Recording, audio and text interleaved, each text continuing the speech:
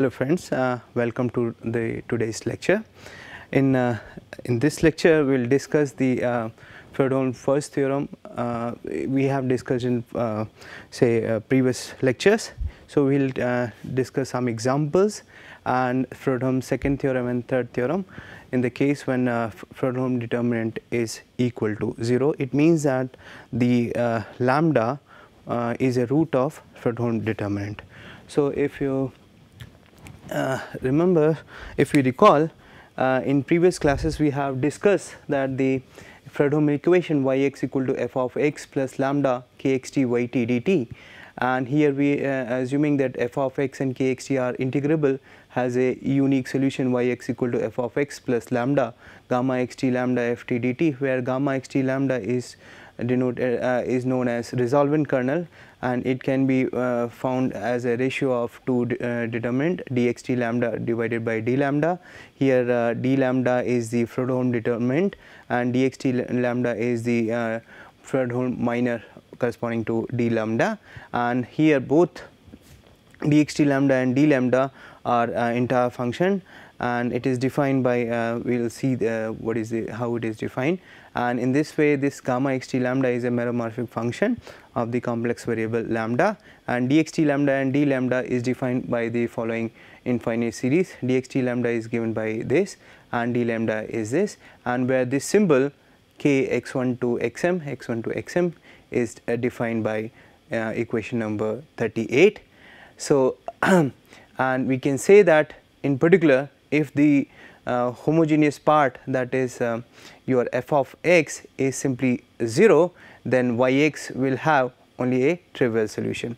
So it means that if you know how to find out d of xt lambda and d lambda, then we can write down our solution given in terms of 34. And we have seen in previous lectures that how to find out this expression dxt lambda and d lambda. So in today's lecture we will first discuss the uniqueness property of the solution, and then we will see certain example based on the theory presented here. So to look at the uniqueness, we know that our solution of this Fredholm equation, that is y of x equal to f of x plus you can say that it is a to b k of xt yt dt, is the solution is given as y of x is equal to f of x plus a to b gamma x t lambda and f of t dt. So we have shown that the solution of this can be written in terms of resolvent kernel and given by this equation. Now if I assume that suppose we have another solution, that is say y1x, which is also satisfying the equation number 39, means we not only y is a solution, suppose we have another solution, call it y1, which also satisfies the same equation, then we try to show that this y1 is nothing but this y. So it means that here we are assuming that y1 is another solution of our Fredholm equation, that is y1s equal to f of s plus lambda kst y1t dt. So what we try to show here, we try to show that this y1 is nothing but y of s.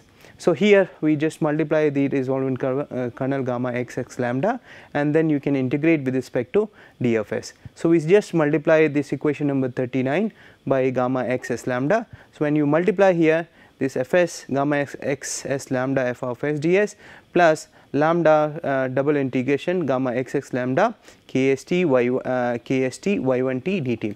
Now what we try to do here, once we multiply this, then we have this gamma x s lambda your y1s d of s integration with respect to d of s equal to this gamma x s lambda and f of s d of s plus lambda, and you can put the limit all a to b and a to b here. So gamma x s lambda, and then here we have this part, that k of xt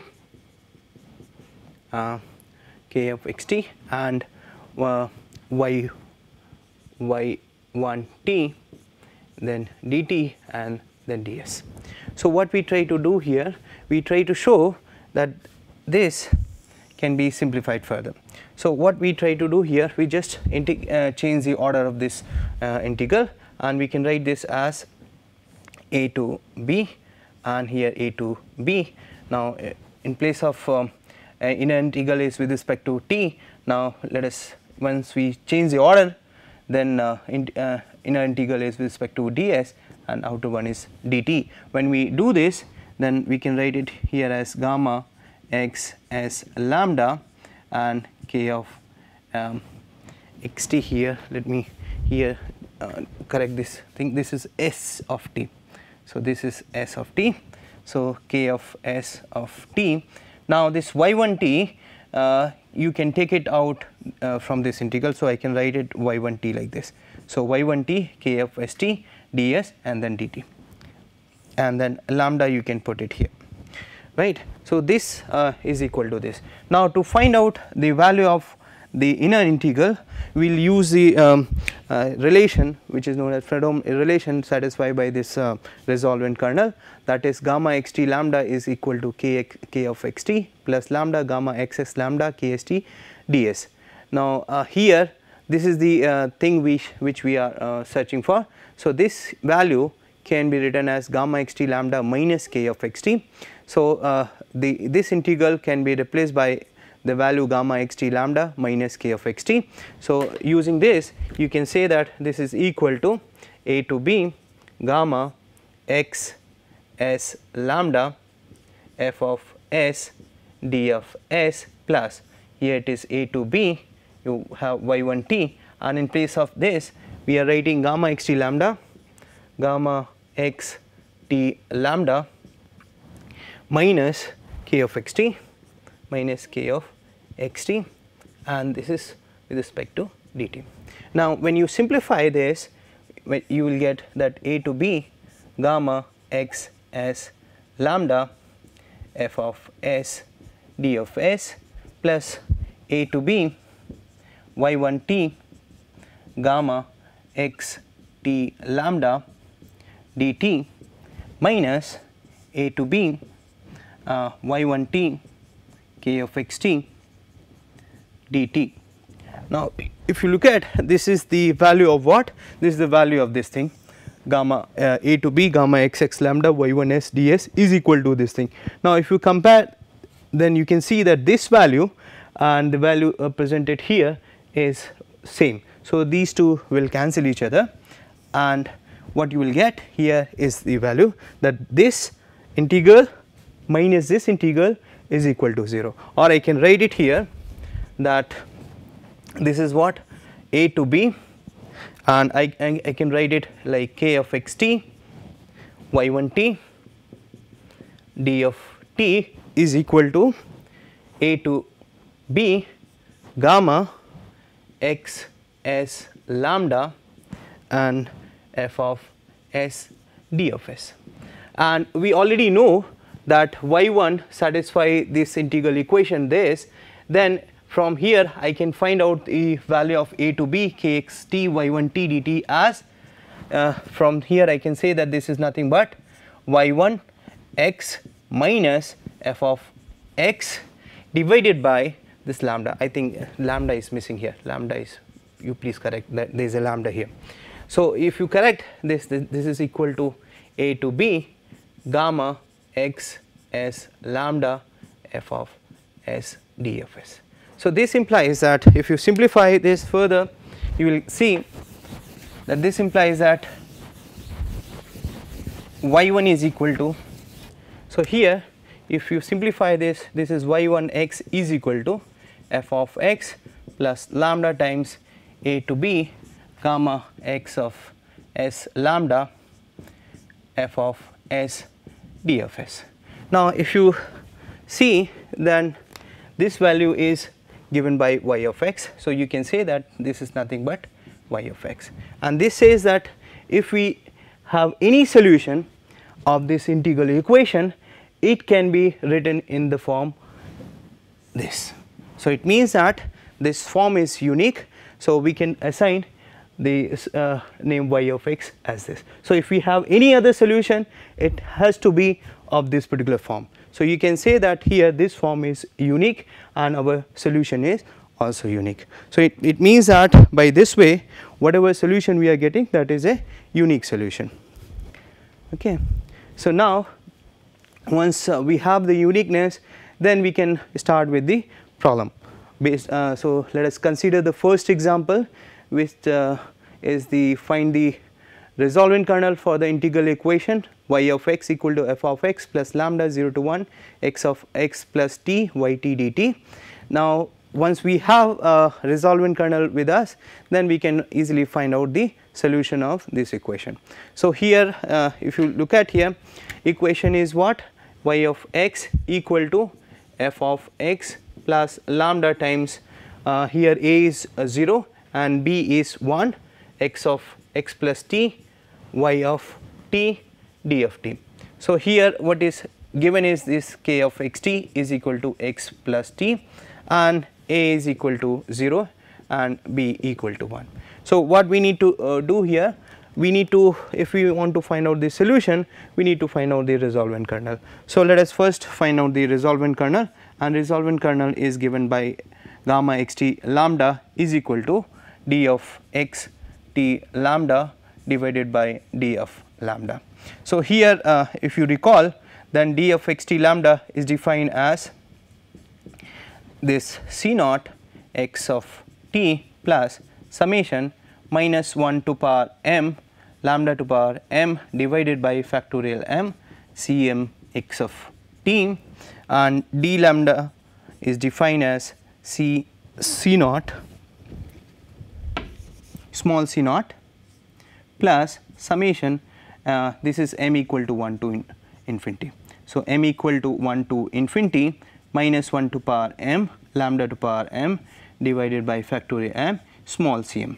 And how to find out this small c naught and cm? We have already seen that these are interconnected, and these can be found by the following relations.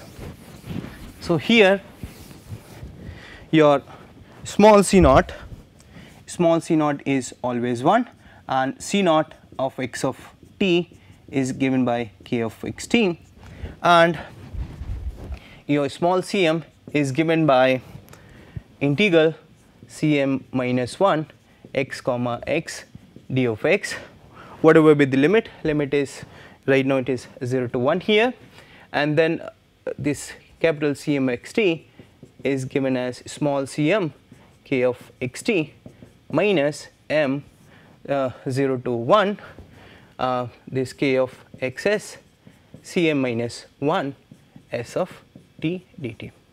Okay. So with the help of these relations, you can find out all these cm ci xt and small ci's, and you can put the values of small cm and capital Cm to find out dxt lambda and d lambda, and then you can find out gamma xt lambda using the series expansion of dxt lambda and d lambda here. So here to find out c naught is already given as 1, c naught xt as x plus t, and cm you can find out by the relation 0 to 1 cm minus 1 x of x comma x d of x. So first thing is that small c naught and capital C naught is given to you, then with the help of this capital C naught xt you can find out the value small c1, and small c1 is nothing but 0 to 1, and then c naught x comma x d of x, that is 0 to 1, and this is what, this is x plus t here, so it is 2 of x d of x, so it is nothing but x square by 2 and 0 to 1, so that is equal to 1. So small c1 you can find it like this.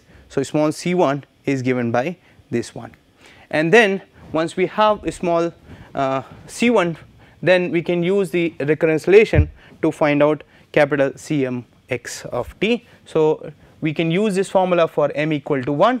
So m equal to 1, it is c1 x of t is equal to c1 k of x of t minus 1 0 to 1 k of x comma s, and this is c0 s of t dt.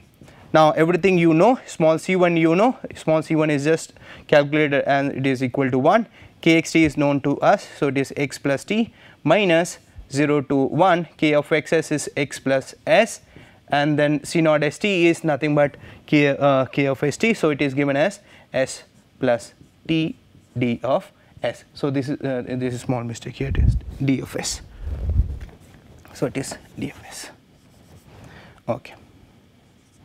Okay, so you can calculate this and it is equal to x plus t here minus, now we need to integrate with respect to this thing s, so you can say that it is 0 to 1 and we can simplify this. You can write s as constant term, you can take it out, so this I can write it here, this is x s plus x of t plus s square plus st and d of s. So you can write it here, this as x plus t, and you can simplify, this is not a very difficult integral, and you can write it your thing here. So here if we combine the this coefficient of x, so you can write it here, this s square by 2 x plus t 0 to 1 minus x of t s 0 to 1 plus s cube by 3, and there is a minus sign outside, so it is minus here 0 to 1, and if you simplify you will get the value of c1 x of t, and it is, if you simplify, your value of c1 xt is given by this, that is 1 by 2 x plus t minus xt minus 1 by 3. So you can simplify, you can get that. Okay. So here if you put the value of s equal to 1, you can say that it is half x plus t, and this is what it is, minus of x of t and minus 1 by 3. So c1 xt you can get it from this, and once we have capital C1 xt, you can find out small c2 0 to 1 c1 xx d of x, and you can calculate, and it is given by minus 1 by 6, and again you can use the recurrence relation given in equation number 45 for m equal to 2, then we can say that c2 x of t is equal to c1 small c2. So small c2 is just calculated as that is minus 1 by 6. So minus 1 by 6 k of xt, that is x plus t, minus m, that is 2, 0 to 1, k of xs means x plus s, and c1 st. So c1 st you can get it from this equation, and if you calculate, this is coming out to be 0. Now as soon as you are getting some c2, some ci xt as 0, then with the help of this recurrence relation and the relation small cm as 0 to 1 cm minus 1 xx dx, you can see that as soon as your ci is 0, then your small ci plus 1 is going to be 0, and here with the help of equation number 45 you can see that ci, capital Ci plus 1 is also coming out to be 0. So in this case, as soon as any one of your capital Ci xt is 0, then it this infinite series is truncated into a finite series, and all others, say higher order Ci plus 1 xt is nothing but 0. So in this case, it since c2 xt is 0, so in this implies that capital C3, capital C4 and so on, all are simply 0. Similarly, small c3, c4 all are simply vanish, and it is equal to 0. And in this case, your gamma xt lambda is given by dxt lambda, which is now reduced to only c naught xt minus lambda times c1 xt. This is the value of c1 xt divided by d lambda. Now d lambda is again c naught minus lambda c1, small c1 is 1 minus lambda is square, and c1 is small c1 is c2, you can find out c2 is minus 1 by 6. So you can write it gamma xt lambda, this gamma xt lambda as this. Let me write it here, it may not be clear here. So let me write it here. So here your small c naught is 1, small c1 is equal to 1 here, small c2 is minus 1 by 6, and capital C naught x of t is equal to k of xt, that is x plus t, and C1 xt is coming out to be half of x plus t minus x of t minus 1 by 3 here. So here with the help of this you can calculate d lambda as C naught minus C1 lambda plus lambda square upon 2 C2, and rest are all zeros, right. So this can be written as 1 minus lambda, and this you can keep it minus lambda square by 12, C2 is this, okay. So d lambda is given by this, and dxt lambda is equal to, that is x plus t minus lambda times C1 xt, that is 1 by 2 x plus t minus x of t minus 1 by 3. So dxt lambda is given by this, d lambda is given by this, and you can find out gamma xt lambda as the ratio of these two, and it is given by this thing gamma xt lambda. And once you have your gamma xt lambda, then solution you can write it by y of x equal to f of x plus 0 to 1 here. In this case it is a is 0 and b is equal to 1, and gamma x of s lambda f of s ds, right. So resolvent kernel is given to us, and you can find out the solution of this problem. So now let us move to next problem, and here also equation is given as y of x equal to 1 plus lambda 0 to pi sine of x plus t yt dt. So here we want to solve this integral equation. Fx is given as 1, lambda as 1, lambda as given as lambda only, and a is 0 and b is equal to pi, and k of xt is given as sine of x plus t. So as as we pointed out, this small c naught is always 1, and a small capital C naught xt is k of xt, which is already given as sine x plus t here. Now let us start calculating the coefficient for d lambda and dxt lambda. So C1 is equal to 0 to pi C naught x comma x d of x, and when you put the value here, then it is sine of x plus x d of x, and it is nothing but is coming out to be 0. Similarly, now moving on to find out the capital C1 xt, then from the recurrence relation it is C1 small c1 k xt minus m is 1 here, 0 to pi k of xs c naught st d of s. So here C1 is coming out to be 0, k of xt is sine of xt, so 0 times this sine of xt is nothing but 0, minus 0 to pi sine of x plus s sine of s plus t d of s. Here you can use the formula sine a sine b, and you can simplify this, and you can get our relation like this. So C1 xt is basically what? So C1 x of t, C1 is 0 into k of xt, so that is coming out to be 0 minus 1, 0 to pi here, and sine of x plus s and sine of s plus t d of s. Is it okay? So if you, so this is nothing but 0, this is 0, simply minus 0 to pi, and then you can write it, you multiply by 2 and divide it by 2, and this you can write it cos of a minus b. So that is, you can write it a, this is, and this is b. So a minus b means x minus t, and so plus, and here we have cos of x plus s plus s plus t and yeah d of s. Is that okay?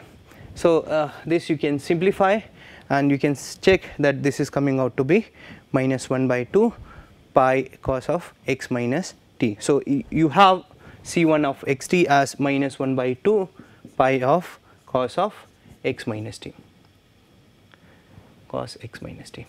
So C1 xt is, and we already have C naught is equal to 1, C1 x of C naught x of t as sine of x plus t. Now just now we have calculated C1 x of t, that is minus 1 by 2 pi cos of x minus t here, and small c1 we have calculated as 0. Then with this help, with this c1 you can find out the value c2, and it is coming out to be minus 1 upon 2 pi 0 to pi here, and this is c1 x x d of x, and that is minus pi by 2 0 to pi, and this is what cos of x minus x is what. Okay, so this c1 x comma x is already containing this minus pi by 2. I am just writing the formula here. So cos of x minus x means it is simply, so this is nothing but minus pi square by 2. So small c2 is known to us now, it is minus pi square by 2. Then capital C2 x of t, you can get it here, small c2 k of xt minus m is 2 here 0 to pi, and this is k of x of s c1 x c1 s of t d of s. So now c2 is known to us, c1 is known to us. Now we can find out, and c2 small c2 is minus pi square by 2 and sine of x plus t minus 2 times 0 to pi, and this is sine of x plus s, and c1 st is coming out to be here, it is minus 1 by 2 pi. So this you can take it out, and this is cos of s minus t d of s. So you just look at here, this c2 small c2 is just now we have calculated as minus pi square by 2, and c2 x t we are going to calculate here, and it is minus 1 by 2 pi square sine x plus t plus 2 times 0 to pi 1 by 2 pi sine of x plus s cos of s minus t d of s. Now here you can use the formula sine a cos b, and when you can simplify you will see that it is coming out to be 0. Please please find out and show that this is equal to 0. And as we have seen that this c2 xt is 0, capital C2 xt is 0, then with this formula you can say that small c3 is 0, and if when small c3 is 0, capital C2 is 0, you can check from the reconciliation that your capital C3 is also 0, and hence we can say that all the ci plus 1 x of t where I is 2 all are simply vanishing. Similarly small c3 c4 all are simply vanish, and you can say that this expression, this infinite series is converted into a finite sum. Similarly the denominator also, this infinite series is truncated into a finite sum. So you can write it here this as c naught x of t, c naught xt is sin x plus t plus lambda times minus lambda times c1 xt. So c1 xt is minus 1 by 2 pi cos of x minus t. So using this value you can say that it is 1 by 2 pi lambda cos of x minus t, and similarly in c2 capital C2 xt and C3 xt all are 0, so there is no other term here, and similarly in denominator also this is c naught, c1 is coming out to be 0 minus lambda square, and this is nothing but your value c2. So c2 you can write it here. So 1, so d lambda is basically what, let me write it here, d lambda is equal to c naught minus lambda c1 plus lambda square upon factorial to c2. So and all others are simply 0.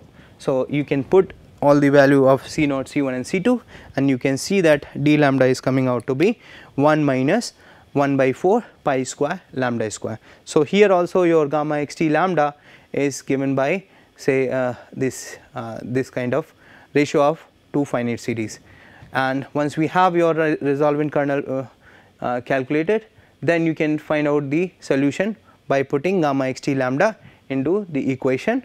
That is, you can write down your solution as y of x equal to f of x plus lambda a to b gamma x t lambda f of s d of s. So for this particular problem your f of x is simply 1 and a is equal to 0 and b is equal to pi. So you can write it your solution as y of x is equal to 1 plus lambda 0 to pi and gamma x, sorry, it is s here. So it is not t, it is s here. So here you can write it as lambda fs is 1, so ds. So gamma x s lambda is just now we have calculated like this, gamma x t lambda is given by this, so you can calculate gamma x s lambda from this. So you can find out the solution like this. And there is one more example number 3, and here also we need to find out the solution of integral equation, that is y of x equal to 1 plus 0 to 1 minus 3xt yt dt. So here f of x is simply 1, lambda is equal to 1 and a is 0 and b is equal to 1 and kxt is given by 1 minus 3xt.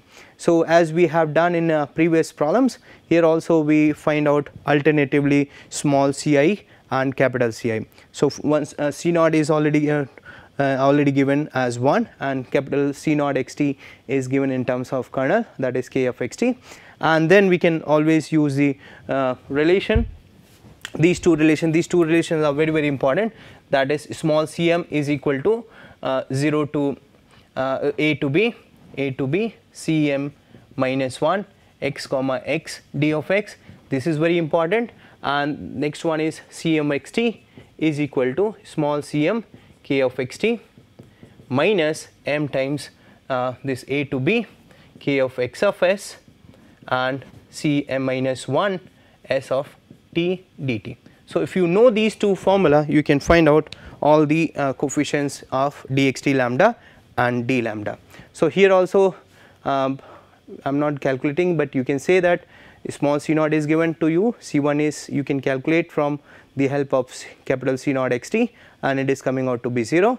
Similarly from the recurrence relation you can find out c1 xt and you just plug in all the values here and you can see that this is coming out to be minus 3xt plus 3 by 2 x plus t minus 1. So capital C1 xt is known to us now. Then we can calculate small c2, and small c2 is from it is equal to 0 to 1 c1 x comma x d of x, and just plugging the value of c1 xx and you calculate and it is coming out to be minus 1 by 2. And then once we have small c2 capital C1 xt, then use the recurrence relation to find out c2 xt, and which is given by small c2 kxt minus 2 times 0 to 1 k of xs c1 st ds. Just plug in all the values and it is coming out to be 0. And as soon as we are getting one value of say capital C I x comma t as 0, then you can see that from these two recurrence relation, this and this, you can say that once your cm minus 1 x comma cm minus 1 x comma t is 0, then small cm is 0, and from this relation you can see that cm is also 0. So it means that as soon as your cm minus 1 x comma t is equal to 0, then this implies that cm is equal to 0, and this relation shows that cm xt is equal to 0. And since because of these two relation, you can see that all others are also 0, small cm plus 1 and so on, all are simply vanishing.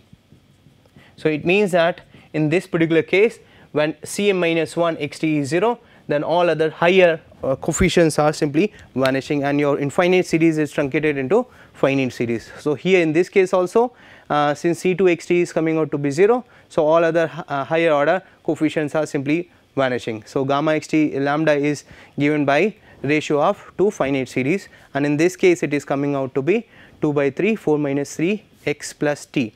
Now with the help of gamma xt lambda, you can find out the solution here, y of x equal to f of x plus lambda 0 to 1 gamma xt lambda ft dt here. Now fx is simply 1, lambda is 1 here, and you can find out gamma xt lambda ft dt like this. So when you plug in all the values, you can get y of x equal to 8 minus 6x by 3. So with the help of discussed theory, we are able to find out the solution of Fredholm integral equation of second kind like this. So in next lecture, we will see the case when d lambda is equal to 0, because when if you look at here, we have defined gamma xt lambda as the ratio of to infinite series, that is dxt lambda divided by lambda. Let me write it here. Here your solution is what? So we have just seen that if we have equation like this, yx equal to f of x plus lambda a to b k of xt yt dt, then solution in this lecture we have seen that the solution is coming out to be f of x plus a to b gamma x t lambda f of t dt, where gamma xt lambda is defined as the ratio of two infinite series given by dxt lambda divided by d lambda.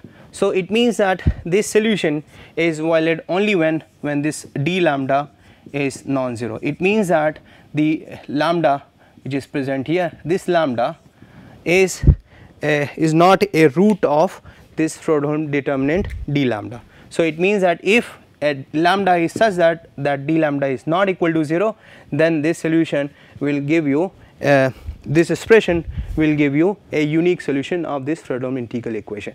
But what happened when lambda is such that d lambda is equal to 0, that case we are going to discuss in next lecture.